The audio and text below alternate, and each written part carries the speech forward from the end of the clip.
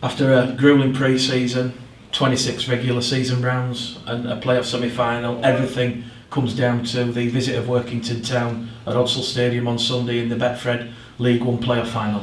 Yeah, and it's the same for the opposition. Yeah, it's all down to this 80 minutes, and I'm really looking forward to it. We're in a great place. Psychologically, the players are in a great place. Physically, they're in a great place, except for the odd one or two. And as a team, they're in a great place. So I'm very, very much looking forward to welcoming Workington to Odsal, especially, you know, we know that they're going to present a formidable challenge because they've beaten us twice already.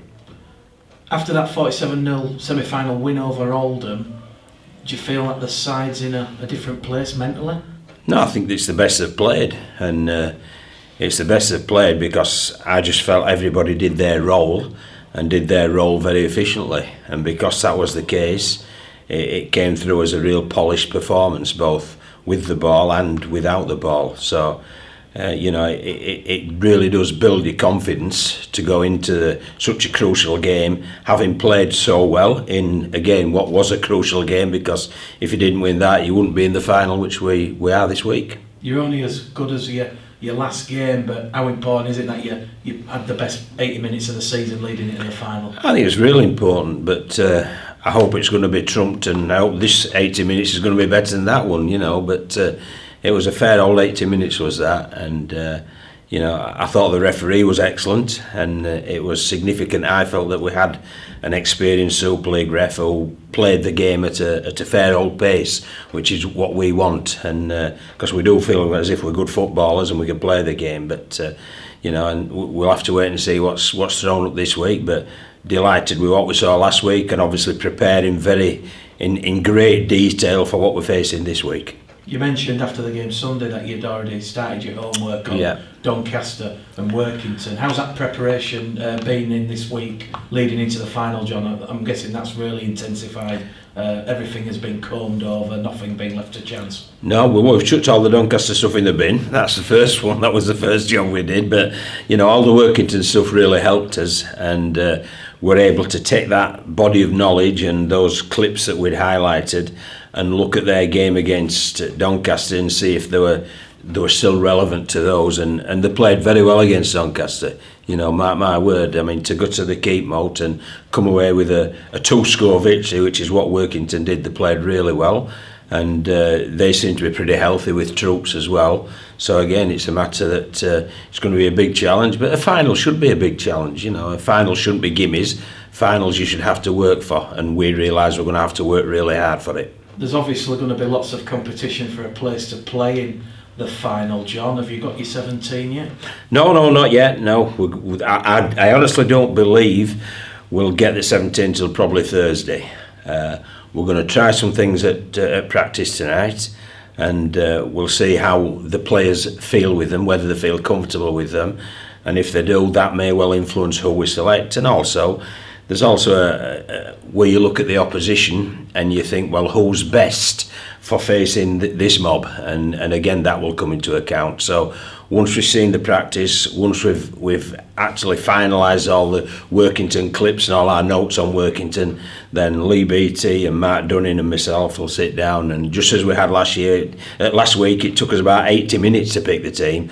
Well, I can see us having a similar length of time again with, you know, a couple of cups of coffee and lots of discussion, so hopefully we get the right 17. That's great insight from yourself, John, because as you mentioned, after the playoff victory over Oldham, you're not just picking the same side every week, you're actually changing the side to fit the dynamics of the opposition. Yeah, I think you've got to do, you know, you have to change the side to fit what you're doing well and what you want to do, but also you change the side as well with due respect to the opposition and what they bring to the table. So again, that will be a fair old discussion point, and there'll be a fair few heads scratched, and you know, and as I say, it's not going to be an easy thing because we've got lots of players who are fit, lots of players who are able, lots of players in good form, and it's a matter of us attempting to get the correct 17 for that job. In terms of players that won't be playing, John, can you tell us the players that are injured or doubtful? Well, Toiwa Godo's doubtful, but I mean, Castleford are tremendous with their medical staff.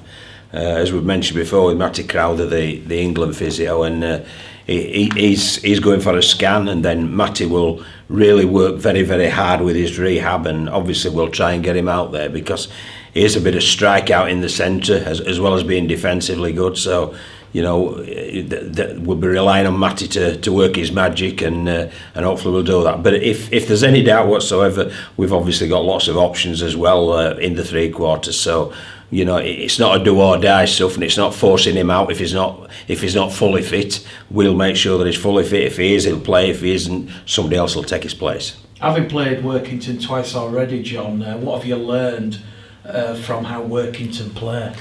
Well, they're a very good, they're a very experienced team, and as I think I said after the last game, they all manned us a bit, and it was down to your Wilkes, your Scoleys, your Penkovic, your Newtons, who were very, very clever, you know, and they really did. And having watched the Doncaster game and other Workington games, that's what they bring consistently, and they're a tough team.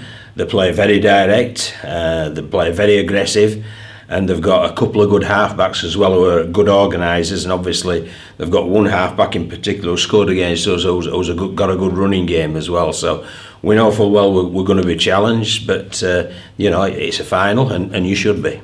With that in mind then, John, how would you plan to combat that experience factor with obviously Workington having those senior experienced players? Well, we're better because we've got Ash Gibson back. You know, he had something. Jay Hitchcock's had something as well. They're experienced players.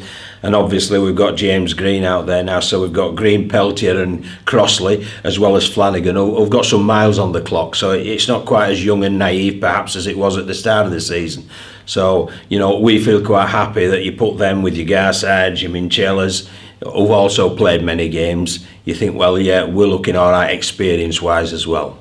And with that in mind as well, John, you know, how do you feel that the experience of what the players have experienced already this season, how do you feel that can benefit them in the final on Sunday? I think it'll benefit them in the final. I think it'll benefit them in years to come as well. You know, it's been a tough old league. It is a tough old league, and you have to earn everything. You have to deal with a lot of travel, and it really does challenge you logistically as well as on the playing field and on the practice field. So yeah, it's been tough, but it's been good, and we'll benefit from this year that we've had in League One. A clear message that you've been sending to the players is a team before self. What's the ethos behind that?